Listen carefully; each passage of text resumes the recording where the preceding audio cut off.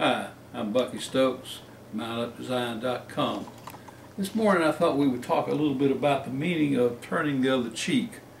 The other night I was watching TV and there was a commentator used turn the other cheek like a joke almost. Say, well, what would you do, turn the other cheek? And that's not what Jesus meant by that at all. Neither did he mean to go get in a fist fight. Jesus is talking spiritually. Now this is the Sermon on the Mount, and let's read here in Matthew, the 5th chapter, beginning to read 38th verse. Jesus talking. You have heard that it was said, an eye for an eye and a tooth for a tooth. But I say to you, do not resist the one who is evil, but if anyone slaps you on the right cheek, turn to him the other also. And if anyone would sue you and take your clothing, let him have all of your clothing as well.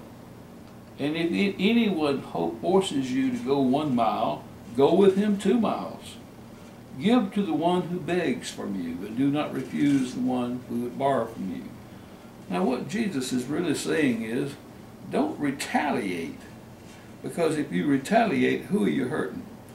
I know there's so many times in life when we really want to get back at somebody. Somebody's done us wrong, so we want to get back at somebody. And what Jesus is saying is, just hold your peace. Don't get back at somebody, because who is it going to hurt? I know the times when I've been irritated about something, my blood pressure will go up if I try to retaliate too much. So we don't want to do that. Now there's a perfect example in the Old Testament of how that works. Let's look at Exodus 14.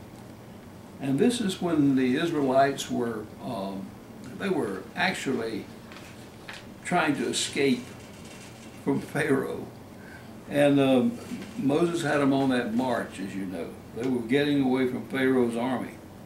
But Pharaoh's army was closing in on them. So let's read in Exodus. Let's see, this is the 14th chapter, and beginning to read the 10th verse. When Pharaoh's army drew near, the people of Israel lifted up their eyes, and behold, the Egyptians were marching after them, and they feared greatly. And they were coming with men and with chariots and everything else. So you can just imagine what they were thinking. And here's what they said. The people of Israel cried out to the Lord. They said to Moses, is it because there are no graves in Egypt that you have taken us away to die in the wilderness? What have you done to us in bringing us out of Egypt? Is not this what we said to you in Egypt? Leave us alone, that we may serve the Egyptians. For it would have been better for us to serve the Egyptians than to die in the wilderness. And Moses said to the people, hold your peace. Hold your peace. Fear not. Stand firm and see the salvation of the Lord, which he will work for you today. For the Egyptians, whom you see today, you shall never see again. For the Lord will fight for you, and you have only to be silent. So what he was really saying is, shut up. Shut up. And all this is going to work out. And it did. The very next verse, the Lord is telling Moses, okay, tell him to go forward. Don't cry to me, tell him to go forward. So they were retaliating against the person who had delivered them, the instrument that God used, and Moses. Now let's look at one other reference. In 1 Peter, the 5th chapter, the 6th through the 10th verses, let's read that. Humble yourself, beginning to read the 5th chapter, beginning to read the 6th verse. Humble yourselves, therefore, under the mighty hand of God, so that at the proper time he may exalt you. Now let's just use that. This is a continuation of what we've been talking about.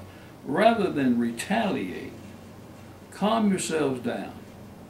Humble yourselves, therefore, under the mighty hand of God, so that at the proper time he may exalt you. You might feel real low. Sometimes we do. We just feel low as we can get. And the Word says in James, jump for joy. Sometimes it's just hard to do. But what we need to do is humble ourselves under the mighty hand of God, so that at the proper time He's going to exalt us. There will come a time when we get through this test that He's going to exalt us, casting all our anxieties on Him because He cares for us. Be sober-minded, Peter says. Be watchful. Your adversary, the devil, prowls around like a roaring lion, seeking someone to devour. And that's that someone when we get angry. That's when he's got his best shot. He comes on in on us then. We're angry, and so he's prowling around waiting on us to get angry so he can devour us. I mean, literally. He can destroy what we're to do that very day, that very hour that God wants us to do. Resist him, Peter said, firm in your faith, knowing that the same kinds of suffering are being experienced for your brotherhood throughout the world. And after you have suffered just a little bit, the God of all grace, who has called you to his eternal glory in Christ, will himself restore. Now listen to all this. These are real good verbs. He will restore, confirm, strengthen, and establish us. That word establish, I always have liked that word. What he's trying to do, what God is trying to do, if we will humble ourselves and get through these tests, what he's trying to do is establish us in the body of Christ to do exactly what we have been called to do. So we're just going through a test to see if we can do that. Jesus is telling us what to do. So this thing about turning the other cheek, Jesus is speaking spiritually.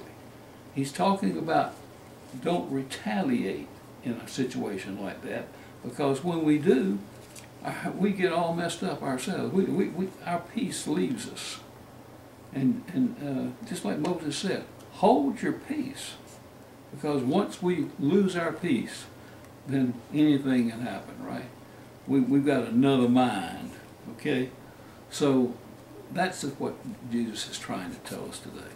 Hold our peace, turn the other cheek spiritually, so that we don't become angry and we lose our reward every time. Let's pray. Father, we just thank you so much for this beautiful day that you've given us. And we just thank you so much for the word that you've given us today. Help us to know that we need to hold our peace, to humble ourselves before you each day, and not to retaliate. Because, thank you, Father, for providing us with the opportunity to be tested. And help us, Father, to get through these tests so we don't lose our peace. Thank you, Father, for wanting to establish each one of us in our place of what you've called us to do in the body of Christ. We thank you for it, Father. Thank you so much. And we ask, Father, today that you would bless those who are watching and listening. And give them a good day today. Give them a day full of joy and peace. Thank you, Father. In Jesus' name, amen. Thank you. See you next time.